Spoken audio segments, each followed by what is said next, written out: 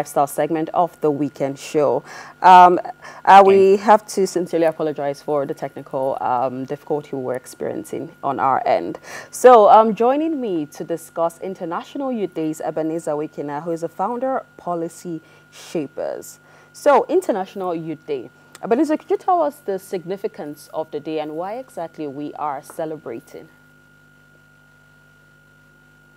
Yeah, no, International Youth Day is a day set aside to celebrate the contributions and also the significance of young people in today's world. Youths make up, especially in Nigeria, youths make up at least 62 or 62 to 65% of our population. And this is an age that is under 25 years.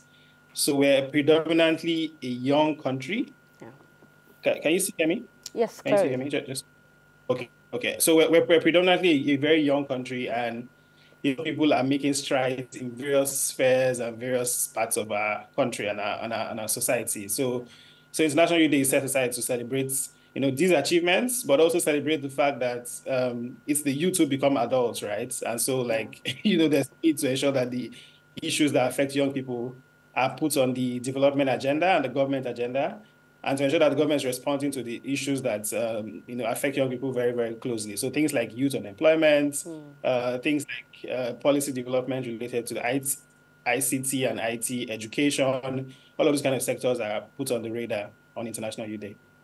Okay, so Yeah. this year's theme, empowering young persons for peace and security. What does that mean to you as a young person?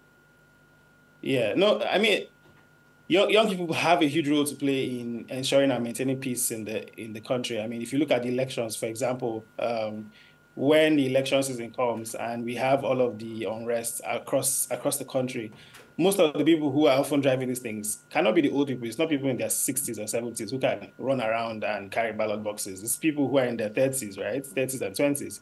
So young people are an active player in the peace of the country, and I think also in the security of the country, not just because you have youths in the military and the police, but also because young people also, because of our population, and because of the use of things like IT and ICT, we can actually begin to feed into police mechanisms like early warning, early response. When they say if you see something, say something. So Yeah. being able to be monitoring your community and young people are the ones who are part of vigilante, right? If you go to the streets across the country. So I think just knowing that young people have an active role to play.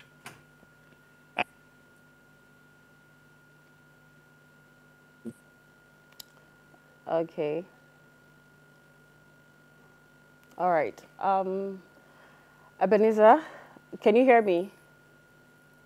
I can hear you. Okay, beautiful. So, Policy Shapers, could you tell us more about that, your organization, and how you play your own role in empowering the young generation and supporting the young generation? Yeah. No, so our policy shapers, our focus is centered on the vision that young people can play an active role in policy development, right? Okay. And that as opposed to just being partakers, just people who are just passive partakers in the policy process, Mm. that they can actually be active players in that space. So they can bring up policy ideas, they can review existing policy ideas, whether it's laws or budgets or policy documents.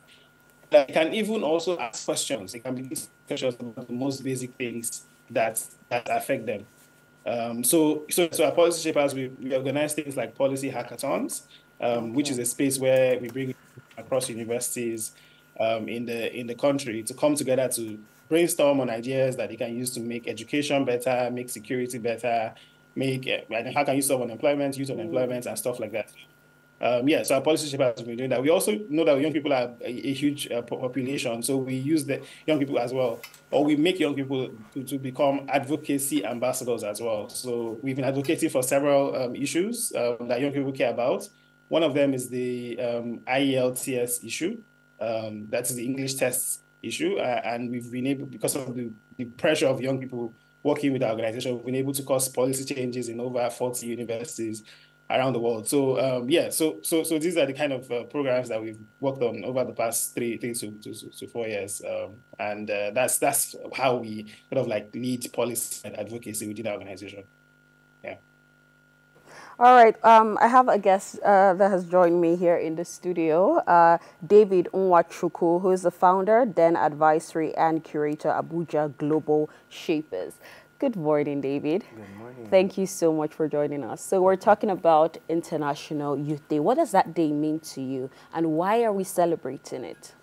So for me, International Youth Day essentially is just a day to spotlight the abilities that are innately in young people in terms of contributions to society, contributions to policy making, contributions to the key decisions that affect them. Because at the end of the day, this is the demographic that is going to take over from the current workforce. So it's very important to make sure that their opinions, their insights, their well-being is prioritized. So how does Global Shapers come into this conversation of empowering youths? Okay. So a little, for me, a little backstory. The Global Shapers community, it's an initiative of the World Economic Forum, and it was founded in 2011 as sort of a response to youth uprising, such as many people remember the Arab Spring. And so the World Economic Forum saw it as an avenue to just create a platform where young people would be able to be involved in key decision making, but still conduct social impact projects that has one ear to the grassroots. And then that you're able to use that to inform the decisions you'd make at the highest levels. Because previously, your powers that be, there's always a disconnect. And so it's just a new style of leadership just to make sure that young voices are prioritized. Everyone is under 30 in the Global Shapers community. Okay, so what are the most pressing issues young people in Nigeria today face? I think the biggest one would definitely be youth unemployment. Okay. You know, the numbers are scary. At the last check, it was upwards of 40%. And it's more of, I wouldn't really say it's any fault, but I think it's more of a skills issue. Skills, education, and of course, economic instability. So all of those things tied together, I think that is the biggest challenge facing young people. Because our young people are very resilient. You go to any academic institution, you see students that are trying to, sell something alongside their education. They want to be able to do things for themselves. But sometimes it's either a knowledge gap or the lack of opportunity. Okay, so how can the government now come in to help, reduce this unemployment rate, for example, as you mentioned, and help youths in general? So a number of things. Educational reform. I think for now, there's too much of a focus on formal education. In different parts of the world, vocational education is seen, blue-collar jobs are seen as something noble and something to be proud of. Our polytechnics are seen as, if you don't get into the university, you can get into. So those vocations, those are gaps. Quality artisans, you have people who complain about building,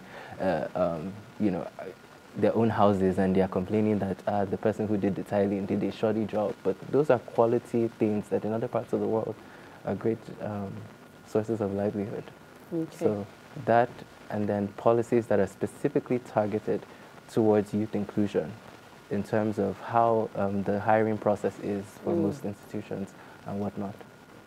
Yeah, you said youth inclusion, which leads me to my next question that has to do with youth participation. What role, how can young people, be involved in decision-making processes, in bills and all of that? How can young people also play their own part to effect this change that we seek? Young people need to be unafraid. I think that's the main thing, to step up. But don't you think young people are stepping up? They are. But I feel like we need to be a bit more audacious, because our parents and our grandparents, they took things by the horn. So in terms of finding out who your local government chairman is, a lot of young people don't even know subnational politics. They only focus on the federal. And the federal. Yeah. So you start infiltrating those places. Look for how to volunteer. Ask, I want to intern for you, sir. Don't pay me as the LGA chairman. And look for how to learn the ropes. Look for how to, let your voice be heard. If there's a town hall, if there's a dialogue, most of these things are open to the public. Find your way inside. But I think it's more of an awareness thing. So probably those of us who are in this space, that's more work I would say that we need to do in terms of making our own colleagues, young people, aware that these are the opportunities they can have to dialogue with people making decisions. Okay. Yeah. All right, so let's bring Ebenezer back in the conversation. Hi, Ebenezer. Yes, hi. Yes, I'm sure you've been hearing my conversation so far with David. Can you share some examples, some inspiring stories so far from your organization in the way they've been able to help young people and the young generation in general? Yeah, no, I think David is spot on in the sense that youth are beginning to take their place in the policy conversation. Maybe not as much as we would like at the subnational level, where we want to see more engagement when it comes to the state and local governments. But I think people are beginning to ask a lot more questions. And I think that that's the foundation of democracy. Because democracy, the only constant word in the definition of democracy is people, right? So, so if the people are not doing anything or asking questions or playing their role, then you don't have a democracy. So from our organization, I mean, I gave an example earlier of the Reform IELTS campaign, which basically was young people taking on institutions all over the world. You have young Africans studying in several institutions around the world. And even though English is their formal language, I mean, we're speaking English right now, right? They still have to prove to an institution that they can speak English for a course that is more than 3 times the minimum wage.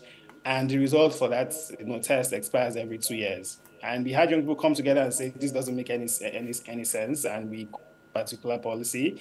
And started to organize, organizing young people from across this institution, young people from across the country, on WhatsApp groups, asking questions, crunching data, finding a way to make sure that we can have an argument against this particular issue. And, the long and short story is that from just advocacy, whether it's social media, to hosting Twitter spaces, writing letters to the Ministry of Foreign Affairs, engaging the respective embassies concerned, the UK Home Office in London, the institutions, the admissions offices, the vice chancellors, just all of this chain of engagements, especially using the young people who are schooling across these universities. We've been able to cause change on this. And again, yeah, 40 plus universities have now changed their policy, and a lot more are still reforming their policy in this regard. So this is a small issue, right? It's a small issue, just English tests, but it gives you a model for how young people can influence policy from a general perspective if we actually all come together and organize. And we saw that with NSAS as well, right? So that's with NSAS. We saw that as well with the recent protests. Just being able to put together that our power of numbers, I think is something we need to leverage a lot more. Yeah. That's something we need to leverage a lot more. Okay, David, how about you? What are some inspiring success stories from your organization so far? So at the Global Shapers community, at least in Abuja, well, we're 17 hubs across Nigeria, but in Abuja, I think we've been able to really lend ourselves as a sort of a think tank. So we came to that realization at some point last year that, okay, beyond, interventions, how can we offer ourselves? So we have dialogue series. We had one with the Minister of Foreign Affairs in May, and we used that opportunity to tell the minister, okay, this is the 4D agenda. How can young people play a part in it? This is what we can do. We can develop a toolkit for young people to know, okay, how do we talk about Nigeria online in terms of the diaspora aspect? We also worked on a cryptocurrency paper that the ministry was able to take to the World Economic Forum annual meeting in Dalian in China in June. And so we have subsequent engagements that we're planning to do with the Minister of Communications, Information and Digital Economy, and also the Ministry of Environment ahead of COP. So basically, these are the brightest minds. We have experience in climate, environment, and all of these things.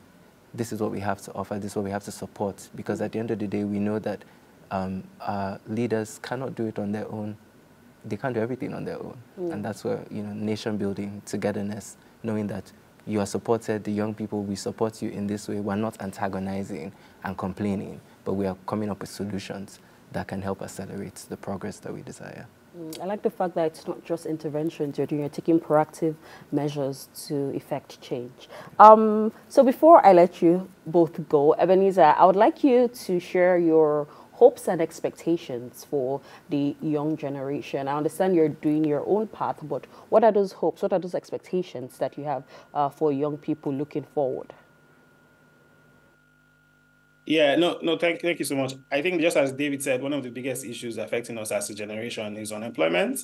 And I hope that the country, that's not just the federal government, but the state government as well, can declare a state of emergency on addressing the issues that affect unemployment. Because like when people are not gainfully employed, that's what leads to, we spoke about peace and security earlier, right?